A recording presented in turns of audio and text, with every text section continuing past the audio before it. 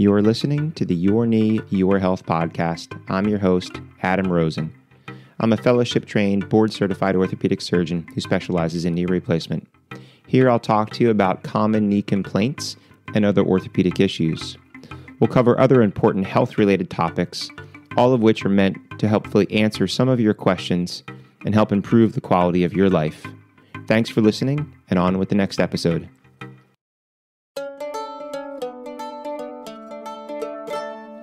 Hello and welcome back. I'm Adam Rosen, and you're listening to the Your Knee, Your Health podcast. So in today's episode, I want to talk to you a little bit about osteopathic medicine, or DOs. I'm a DO. I graduated osteopathic medical school in the year 2000, and I've been practicing now as an orthopedic surgeon for over 15 years. But the discussion has been brought up a lot recently with people talking about it and in the media. So I just wanted to give you my 2 cents, and as well as give you a little bit of history of what osteopathic medicine is and where it came from, and what are some of the things and issues that people have seen and things that I've seen personally. So just to kind of go back, when I grew up, where I grew up, my primary care doctor was a DO. I didn't think anything of it at the time. It was just, he was my doctor.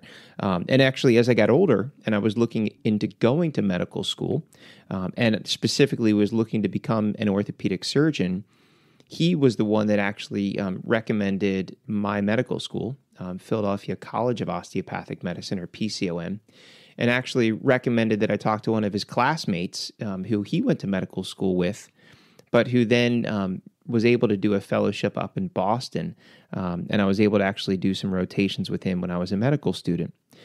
So for me, it was just, that's the way it was. That was my doctor. I didn't really put any designation on the MD versus DO and differences between the two. So, historically, if you go back, the founder of osteopathic medicine, Andrew Taylor Still, was actually a physician. But this was in 1853. So physicians back then were completely different from medicine as we know it today. Back then you read your books and you trained as an apprentice, and his father was a physician and he trained with him. So that was 1853. But the Civil War happened and he went away to the Civil War. And after he returned, it was complete grief, I can assume, for him, and devastation for his family. There was a spinal meningitis outbreak, and that killed 3 of his children. His first wife he lost due to complications from childbirth. He remarried, and he had a daughter from the second wife who then died from complications from pneumonia. So you have to assume that here's a man who basically gave his life and devoted his time to medicine as advanced as it was at the time, and now lost 5 members of his family. And that was being a doctor, not being able to help those people. So as a hunter, he was also very interested in anatomy, and his interest in disease led him to look at the body in a different way. And that's where, a lot of times people will ask me, so you're a DO, so you're holistic. And I always tell people, not holistic with an H, but holistic with a WH. And that was the way that he looked at it. He looked at the body as a whole, and he thought that there was some way or ability to correct the anatomy of the body, which may improve function, like blood flow or nerve function, because of changes that have occurred with the body. So that's where this kind of term osteopathy was sort of brought out, and it was known as this drugless manipulative medicine. And that term was really coined in 1885. So then people say, well, how is that different from chiropractics? And there's a lot of controversy there. So there's a Dr. Palmer, and there's controversy as to whether or not he came up with the idea of chiropractic medicine on his own, or whether or not he actually had visited and trained Dr. Still at his medical school that he founded in Kirksville. That was in 1892, because it was in 1895 that Palmer developed the School of Chiropractics. And when you talk about the main differences of, so what is the main difference that you could say between an MD and a DO? And there's a lot of philosophical differences, but the other main specific thing that MDs don't typically get in their training is this thing called osteopathic manipulative medicine, or OMM, sometimes also referred as OMT, osteopathic manipulative therapy. And there's actually about 40 different types of OMM. Now, one of those is what's called HVLA. What is that? Well, that is what you know as cracking. A chiropractor cracks your back or cracks your neck, and that's this HVLA. But there's lots of other things that an OMM doctor can then do. Some of this is lymphatic drainage and massage, something similar to what you might get from a masseuse. Some of these techniques are muscle energy techniques, which are things that you might experience more in physical therapy. So there's lots of different techniques that people have used and were trained in osteopathic medical school, which can treat at the skull level. It can treat sinuses and ear problems. In the neck and the back, it might help with back pain, whether or not it's nerve related or muscle related or joint related. It can help with joints in your elbows, your shoulders. And that's where I think, a lot of people, when you hear positive things from patients, they say, I went and saw this osteopathic doctor. A lot of the primary care doctors actually don't just write a prescription or order a test or send you to a surgeon. They put their hands on their patients and they not only examine them, because most doctors put their hands on their patients to examine them, but then they can offer them some additional treatment or therapy at the time of the visit. And, I really believe that is something that creates a very deep bond between the patient and the doctor. And it's probably one of the main reasons for the positive findings that patients have when they leave the office. Not only do they feel better because they had some initial treatment, but they develop this hands touch sort of change, the changes that you get just from, hugging an old friend.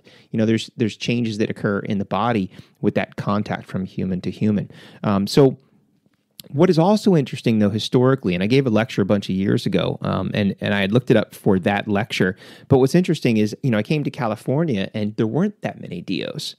And where I grew up, there were tons of DOs. So I got a lot more questions. And it turns out that in 1962, one of the propositions on the ballot that year, there was only about 40 or so in the state at the time, but they changed anybody that was graduating from the medical school as a DO that year, and anybody that had the DO degree prior to that was just automatically switched to an MD. So all of a sudden, you had all the DOs that were there that now became MDs. So there was a lot less DOs and a lot more MDs, but they still had osteopathic training historically. So currently, we have about 120,000 DOs in the U.S.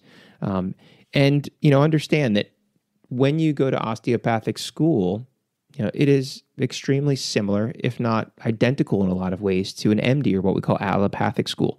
So to get in, most students typically still do a biology or science type degree, although, medical schools will allow any degree as long as you hit the criteria and the curriculum. So to do that and get your major, usually most commonly people are taking biology or other science degrees. So you take your degree, you do your MCATs, which is sort of the equivalent of taking your ACTs or SATs to get into college. And then you do your interviews and you get in. And it's a lot of the same classes, osteopathic versus allopathic, your first 2 years. They all get gross anatomy, which is the thing people know about as far as, medical school. It's the time where we actually dissect cadavers to really learn about the body. You learn about pharmacology, microbiology, physiology, molecular mechanics, cellular medicine. And then you go through all the classes which deal with all the subspecialties like cardiovascular disease, renal, hemonc, GI, surgery, ENT, orthopedics, general surgery, endocrinology. So OBGYN, family medicine, rural medicine. So you go through all of those same classes. But the one difference is that we also take this extra class in OMM, and that's given, every quarter or semester. But, it teaches about the body in a different way, but as a whole way, in the sense that, how is this part of the body and this system related to that system? And there's a lot of intricacies there where people can have stomach problems and due to those reflex arcs, have issues in their back, and we always can talk about things being referred from one place to the other. I think, people are more familiar, with a problem in your butt cheek or in your back, sciatica, but the pain is in your leg. That's a very sort of skimmed down, naive sort of explanation of how one part of your body can affect the other. But, rarely do people come in and say, I get pain back here in my buttock where the sciatic nerve is, but they'll describe the pain down the leg. But this can happen in the neck, and people can have nerve problems that can lead to muscle spasms that can then lead to migraines, which can affect your vision and affect your, hearing. And all of those things are all interrelated. So the osteopathic sort of approach is just looking at, I'm not a specialist in this one problem and I don't care about the other symptoms because I'm going to deal with this problem. But it's really looking at the body as a whole and seeing if you have a problem in this part of the body, how can that affect the other part of your body? Possibly a totally different organ system, but it can still lead to symptoms. And they also talk about a whole body approach in the sense of, how does your lifetime and your environment also affect your body and your symptoms or your potential diseases? So it's looking at the body as a whole system. It's not necessarily treating it holistically without modern medicine and medications and surgery because they are needed for certain problems and certain diseases. But a simplistic way, if we're talking about lifestyle, is that if someone has high blood pressure and diabetes, one simple thing would be here's medicines for your diabetes and medicines for your blood pressure. A holistic approach, looking at you as a whole person and a whole body, saying, but you're not exercising enough and you're not eating well and you're overweight. And if we can increase your exercise and improve your eating, and at the same time put you on medicine because you still have these problems, but then change your weight and change your lifestyle and change your eating habits, bring your cholesterol down, bring your blood pressure down, bring your diabetes numbers into better control, you may be able to get off those medicines because we've addressed the whole body. And that kind of takes this whole person approach.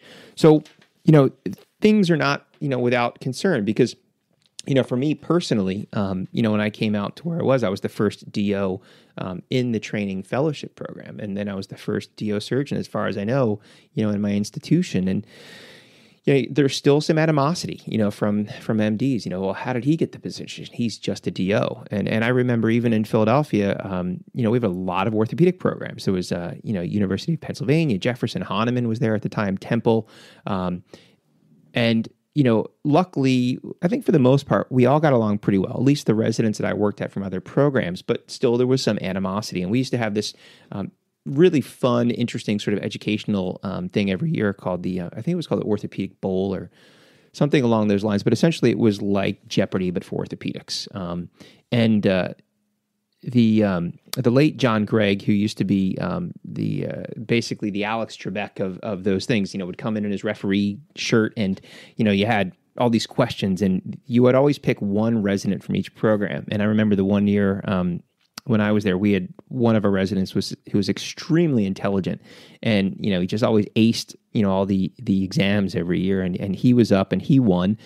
And again, you still heard it. I can't believe we got beat by a bunch of DOs. It's the same education. We do the same surgery. We read the same books.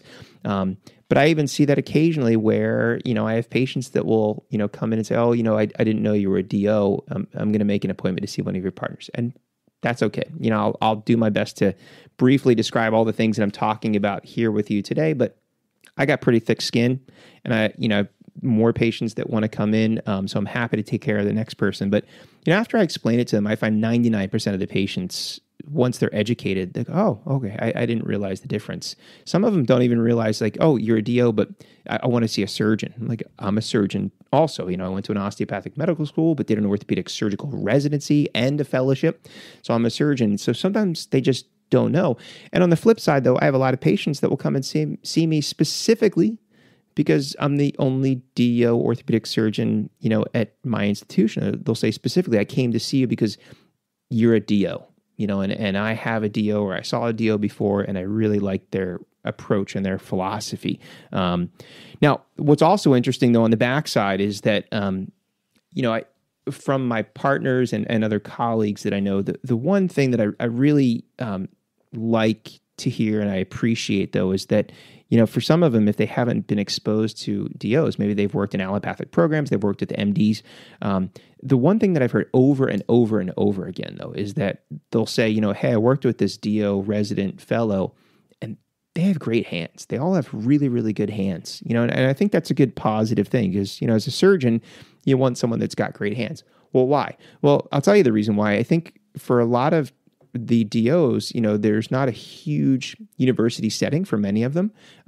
So they work in multiple smaller hospitals, which is a little chaotic as a resident because you're driving around all the time. But you're also there working individually with a surgeon. And there's not the first and second and third and fourth year resident and the fellow. So you're the person that's working with a surgeon. So you get a lot of hands-on experience from day one.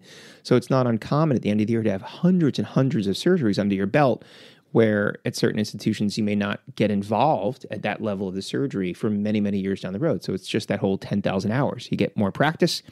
In 5 years, you're just a lot better. The downside, though, I think, for a lot of DO programs, though, is just the book writing, chapter writing, article writing of academics. And that's the one thing I think many programs that I'm familiar with in the DO world, a lot of the docs are the community docs, and they're working. They're doing very busy practices. There's not a whole lot of docs that are paid a salary to, be there and educate. So a lot of the education is resident run, and there's not a whole lot of funding for grant writers and article writers and statisticians. So they don't get as much experience writing articles. Now, that being said, I know some DOs that have written 20 or more articles and book chapters. So if you're interested in that, going to an osteopathic school, or your osteopathic, doctor, physician, surgeon, what have you, may have written tons of articles and tons of books. But, if you look at the main differences, I think that ability and access to that level of academics and writing and publishing is actually a little bit greater at the MD schools, just because they're geared for that. They have the infrastructure, and they don't have that as much at most of the DO programs that I'm familiar with, but at the end of the day, what I always tell patients is, I'm a doctor first. And I think that probably fits with the reason that I went to an osteopathic medical school, or maybe that osteopathic training kind of helped mold me into the way that I think about it. And I'll say I'm a surgeon second. So, I probably do spend a lot of time with my patients, even if they need a knee replacement, talking about their knee replacement and the surgery and the details and the rehab and the complications. But I also spend a lot of time in my office talking to patients about their, blood pressure, more commonly diabetes, obesity, smoking habits, just exercise in general, because I know that all of those individually or as a whole affect them, both their knee arthritis and their knee pain, their ability to rehab after surgery, but their overall general well-being, their mental well-being. And if you can only address one thing, you may not be helping the person as much as you can as if you make the attempt to try to address all of those things. And again, I always tell people that, I can't fix everything, but, if we fix this problem and we address this problem and that problem, overall, things are going to start to get better. And then some of those problems may go away, and then we can direct more treatment at the second or third problem that was in line. But I think looking at the person as a whole, again, not holistic with an H,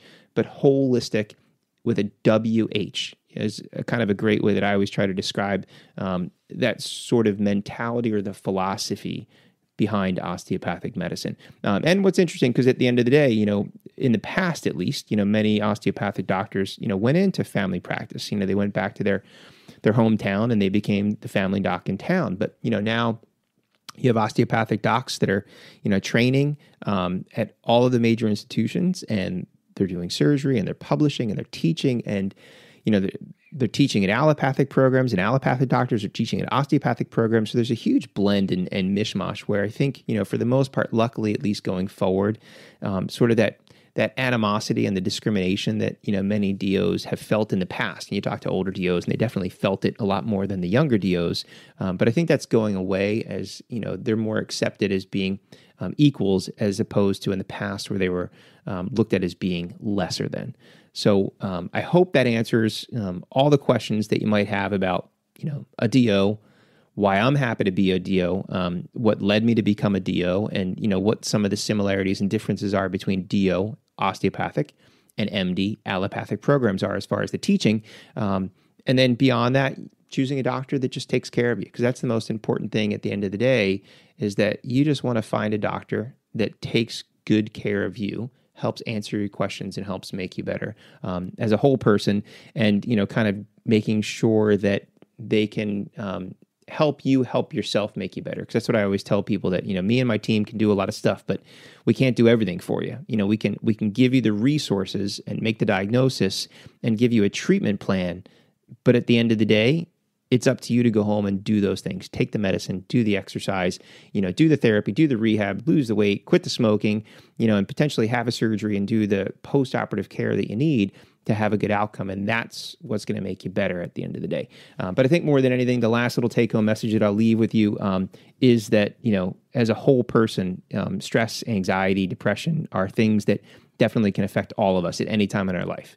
And now it is one of those things that is affecting everybody with what we're dealing with, the ongoing coronavirus pandemic. So, if you need help, ask for help, talk to friends, talk to family members, talk to your practitioner. Remember, try to eat well, try to sleep well, try to exercise on a regular basis. All of those things have a positive outcome on all those different things, but just know that you're not in this alone. Everybody, we're all in the same boat, and things will improve over time. We're just in the worst of it right now, unfortunately, as of January 2021. But in the meantime, as important as it is, really stay safe. Until next time, I'm Adam Rosen. You've been listening to the Your Knee, Your Health podcast.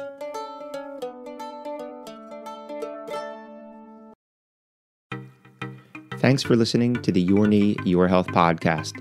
If you've not already done so, please subscribe so you'll be notified of future episodes. And if you enjoy what you're hearing, please take the time to leave a review. It helps other people like you find the show.